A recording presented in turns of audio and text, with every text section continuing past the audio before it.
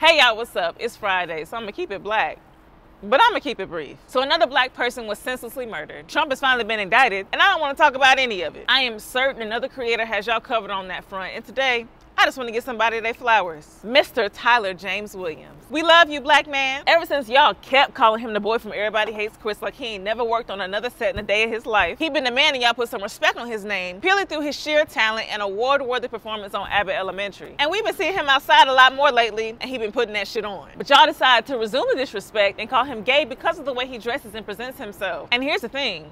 Gay isn't the insult. However, the way y'all are harping on his softer aesthetic, pointing out what you consider to be feminine traits, and using shame as a vehicle to challenge his masculinity and speculate on his sexuality is weird and problematic. And boy, did he let y'all have it. Bring in the roses! Instead of telling y'all to mind the business that pay you, he responded with sense. He said, I'm not gay, but I think the culture of trying to find some kind of hidden trait or behavior that a closeted person let slip is very dangerous. Overanalyzing someone's behavior in an attempt to catch him directly contributes to the anxiety a lot of queer and queer questioning people feel when they fear living in their truth. And I don't know what's been chewing on y'all, but I know y'all ate up. Gathered the people so eloquently, they was in the comments like it was an Inspector Gadget's Anonymous. Talking about, I too used to look at men and try to get the gotcha before the gotcha got me. Girl! This frame of mind also emphasizes something my friend Obio said to me the other day. Listen to our podcast. Y'all think gay is a behavior. Goodness gracious. When really what you're sussing out is femininity, which doesn't necessarily inform somebody's sexuality. Sexual orientation, gender identity, and gender expression are all different. And yes, I know it can get a little confusing for us straights, but taking the time to understand those differences can reduce the danger that Tyler was talking about, and we'll get right back to that in just a second. The Human Rights Campaign defines sexual orientation as the inherent romantic or sexual attraction to other people. Gender identity refers to one's inner concept of self as male, female, a blend of both, or neither. How individuals perceive themselves and what they call themselves regardless of what their bits and parts talking about. And gender expression, stay with me now, is the external appearance of one's gender identity, usually expressed through behavior, clothing, body characteristics, or voice, and may or may not fit into the box of masculinity or femininity that you think it should. And that's that on that. Now, what was so beautiful about Tyler's PSA was that instead of jumping into defense mode, he immediately used the moment to be an ally. Not for show, but for real. And besides Dwayne Wade, we don't see very many public-facing straight black men go to bat for black queer folk. And Tyler's not new to this. He's true to this. His two younger brothers came after him years ago, and you know what he did? He started reading books.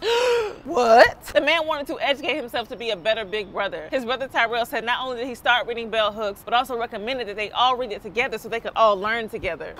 That's a good man, Savannah. He completely deconstructed his views on what masculinity looks like so he could be there for them unconditionally. And that's the thing. Y'all want so bad for somebody to be found out, pushed out of the closet, and into isolation and vulnerability, all for what? So you can be like, gotcha, bitch. What?